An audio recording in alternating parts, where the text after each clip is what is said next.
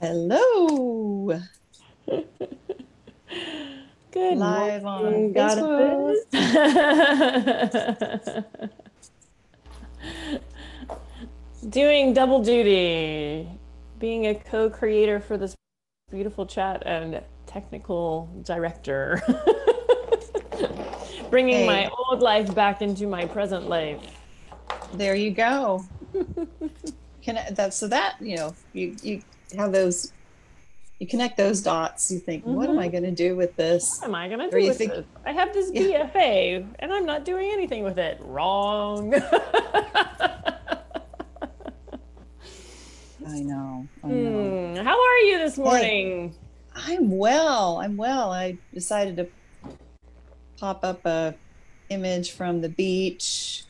Looks like Yeah. the universe scribbled with a highlighter over my head.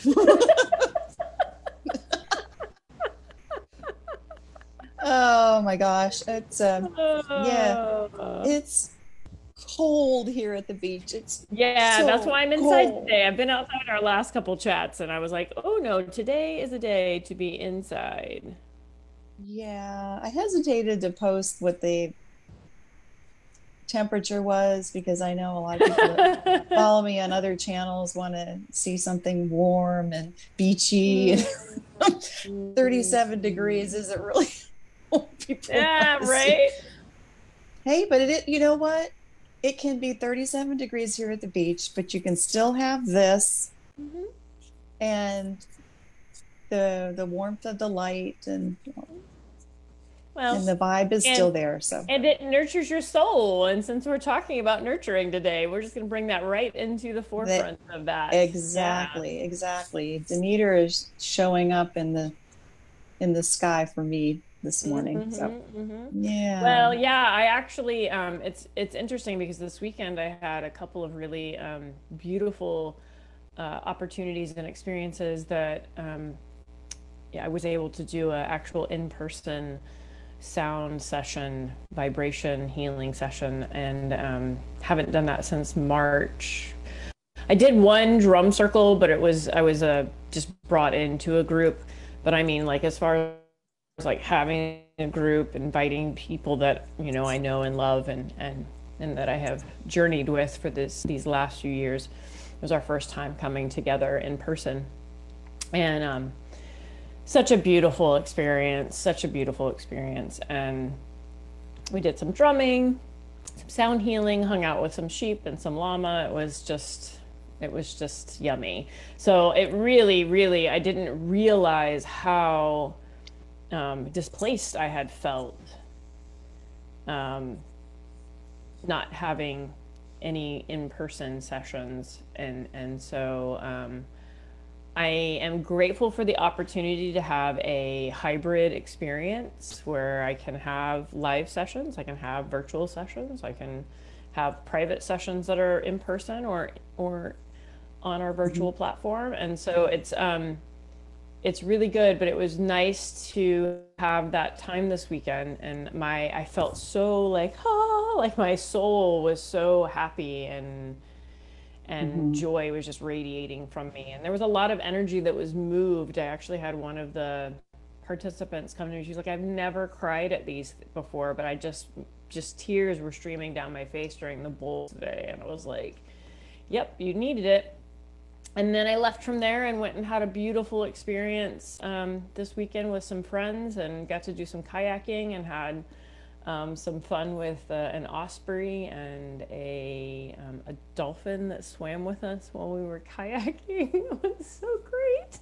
Oh I love my it. gosh, I She was like, know. "You are the dolphin whisperer." She's like, "Every time you come here." Yeah, I mean, manatees, you would think, but dolphins, yeah. Dolphins in brackish water. Yep, they were there. Totally was with us. Oh, So I love it that. talk about having yourself nurtured. There was definitely a huge dose of being nurtured that occurred for me this weekend, and I still feel it radiating out into this week. And so I know that Demeter showing up was like Yes. Continue Mm-hmm. doing things that are nurturing nurturing you, because if we don't nurture ourselves, we don't have anything to give from. Our dear friend Sue says, she uses this analogy that I love, and we'll go more into Demeter's message here in a minute, but this is very, I think, apropos for what we're talking about here today, is that if you serve from your cup, it drains, right? It becomes empty very easily. But if you Mm-hmm. fill your cup so full that it's overflowing into the saucer that sits below the cup, and you serve from the saucer, your cup is always full. Mm-hmm. And so that is the image I have in my mind when I think about, am I being of service, in a way that is nurturing to my existence and my journey here. Yeah, serve from the saucer. Mm-hmm. I like that. Well, and I really like the idea that yet you're aware of nurturing yourself and serving from the overflow, Mm-hmm. and that Demeter is the nurturer, but she's the nurturer from the earth, Mm-hmm. from the grain that we've harvested, uh, that you went out in nature and nature showed you, gave Mm-hmm. you, served from her her saucer. Just she's full. Yep. Yep. She's got so much to give. We just have to sit there and receive it. Call Mm-hmm. on hey, I need something here. And being in nature, wow, what better Mm-hmm. energy to get, right? Exactly. Rather, Exactly. I mean, we could go for some candy or a donut or something like that, not kind of nurturing in a way, comfort food, the mac and cheese, and Mm-hmm. all that stuff Right. that we think Yeah. about is, a cup of tea or whatever. Mm-hmm. But that's not really going to Yeah. give you the nurturing that we need. That Yeah, sustainable energy, and right? and then let's Right. talk a little bit about the overgiving and the people Mm, pleasing yes, please. Mm-hmm. and that sort of Mm-hmm. thing. I think that really Yes. resonated with some of the goddesses out there this week when we posted Mm-hmm. about that. Mm-hmm. I it People pleasing was a big part of my Yeah. previous life. It to the point where it nearly, literally, almost killed me, and Mm-hmm.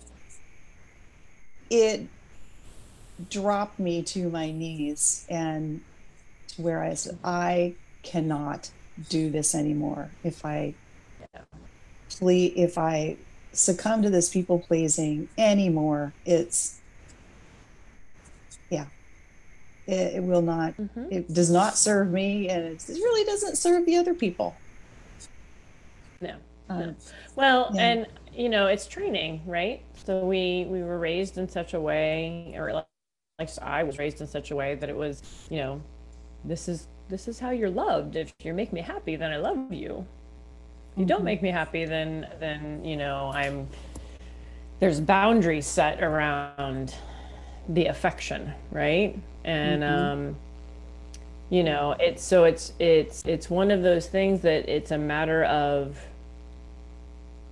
observing within myself, the wiring. How am I Mm-hmm. wired? I'm wired to act in this way, and it becomes this passive way of being. Like, oh, I have to do all these things to make all these people happy. It took me, once I became aware of it, it took me about 10 years, really, 10 years to really, really get to a place where, and I'm going to say this, it doesn't mean that it doesn't sneak up, because it does. It just means that I'm able to shift that current much quicker than I used to. Mm-hmm. Mm-hmm. Yeah. And I find myself asking more questions before saying yes. And Just really leaning into, I use this, I had this conversation with a client this week about the difference between alignment and just passive yes. Mm, So when I'm passively saying yes, that is my wiring, that's my behavior, that is the way that I have been trained to act and respond to a situation. hmm When I pause, when I sit with it, is this really in alignment for me and with me in my life?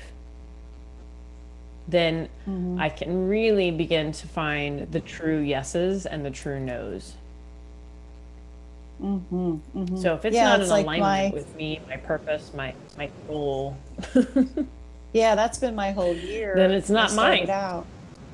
Aligned action, that was my mantra for the year, my two words. But I'm thinking when I was younger, I was the designated peacemaker in the family. That was really my role. And I was often told, "Oh, Paige is the peacemaker." And I just wanted everybody to get along. I didn't want any conflict. Hmm. It just didn't sit well with me.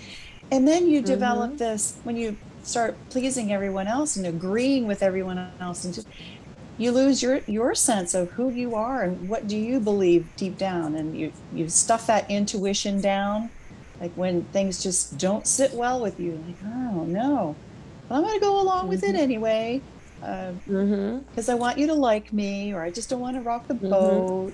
uh, then you get like you said, it took a number of years to work through that, and Yeah. I would have to say 10 years, yeah, that was at least as long as it took me to really find myself.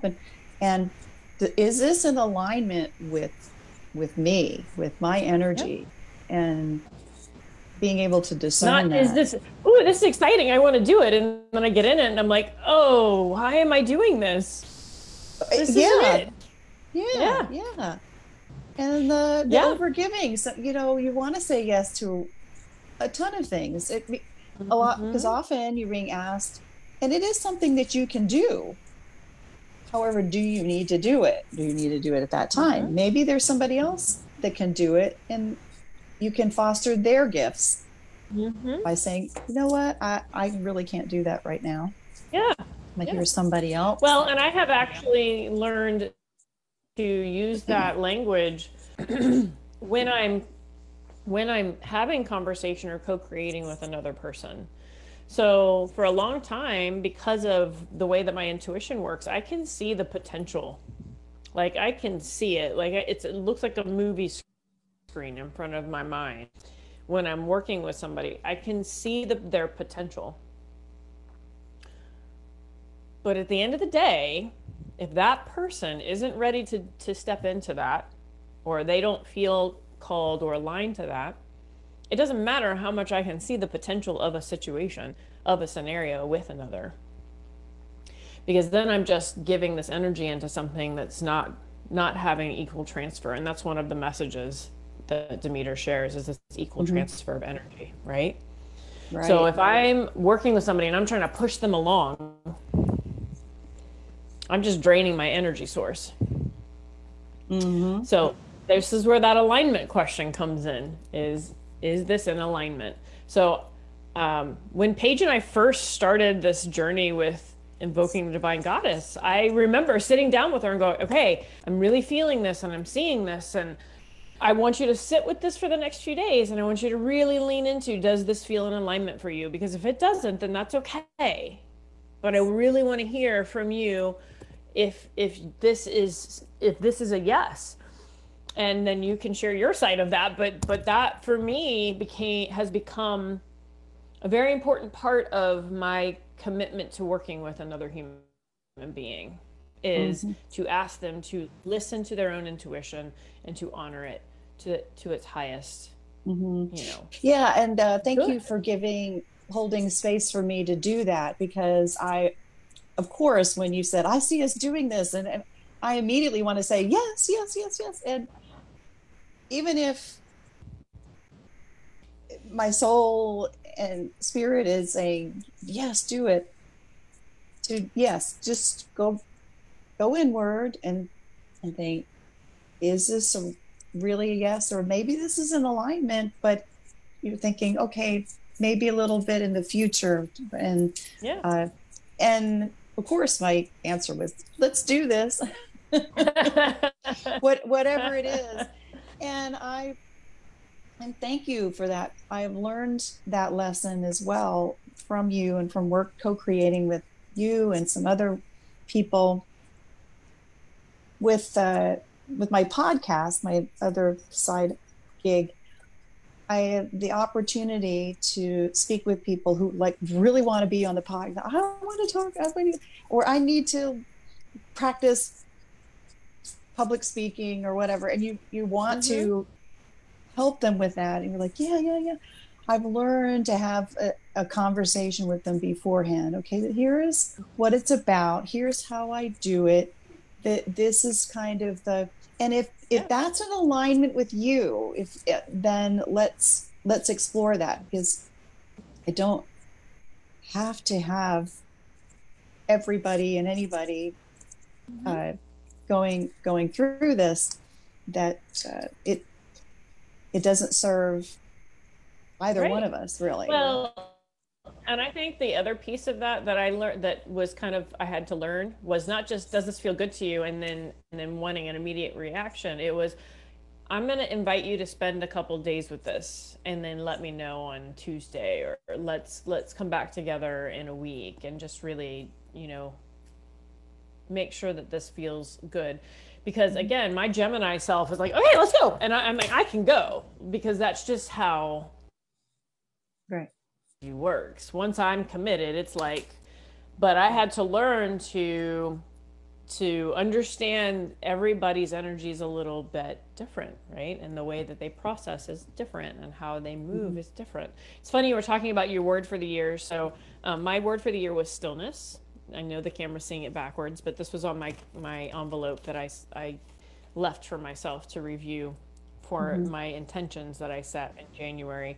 And the very first card, so I'm going to share this because I feel like it's really important um, and and reflective of our conversation here with Demeter.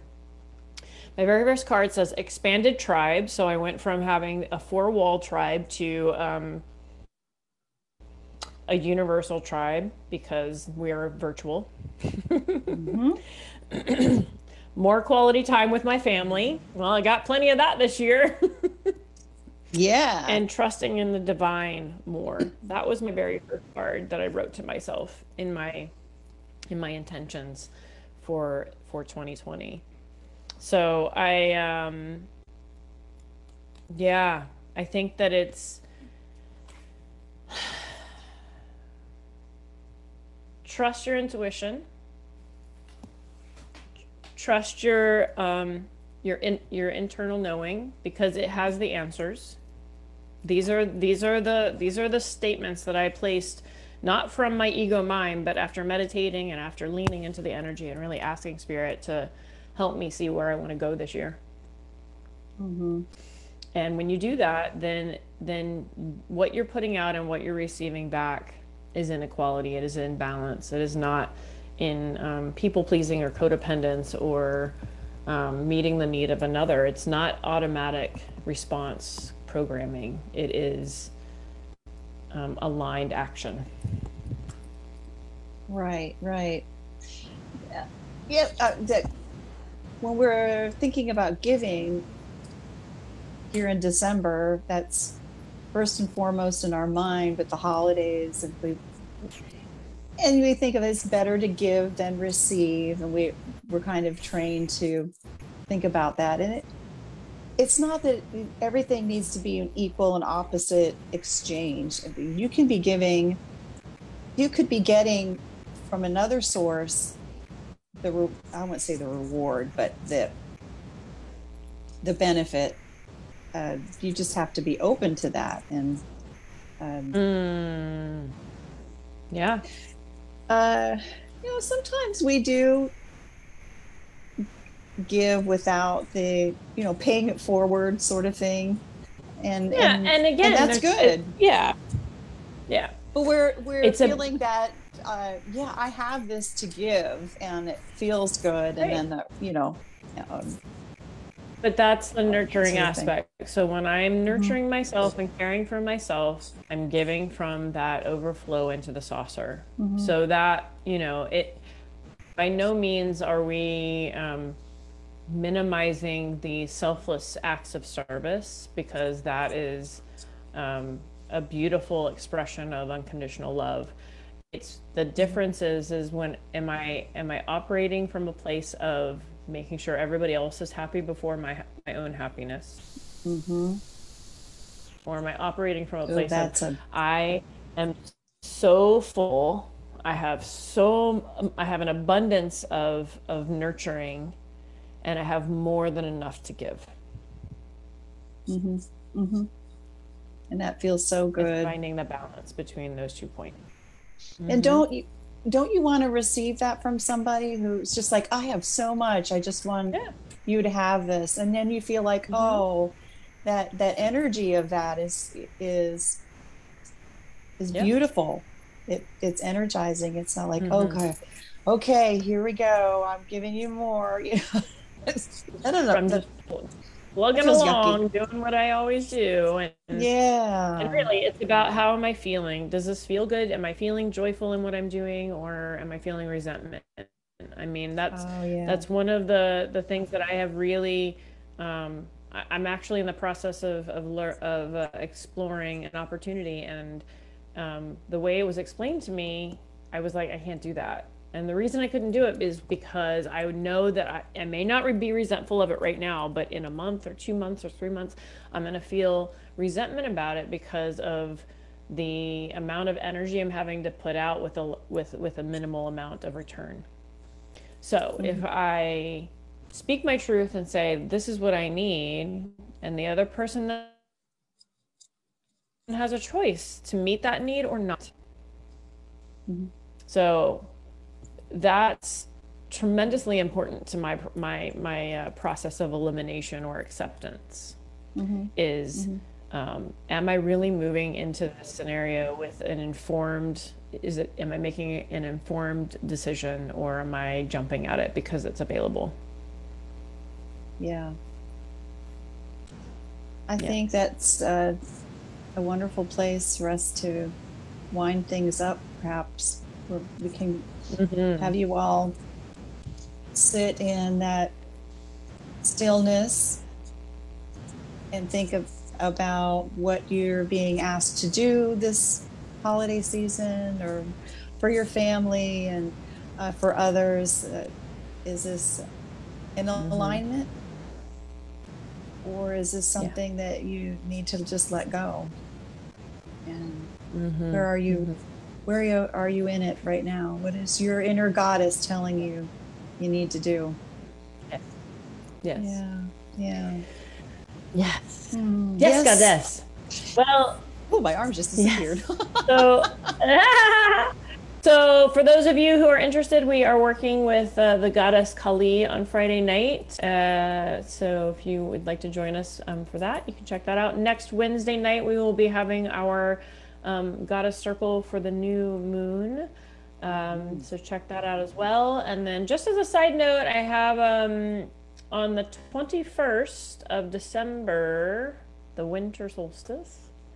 I'm having a special event. So if you are interested in that, I'm gonna we'll keep posting all that into our group so that you have access to it. But we're gonna have a winter solstice event where we're gonna be doing some releasing ceremony and some rest and restoration, which is what the winter's all about, is taking rest and reflection. So Mhm. we have lots of beautiful opportunities to come together as we wind down the end of this year and begin to move into the next year. And let's just see how it unfolds, goddesses. Mhm. So glad that you could be And with with us today. yes, have a Look at all beautiful day, and we look forward to seeing you very soon. Mhm. Bye, Bye. ladies. Namaste. Namaste.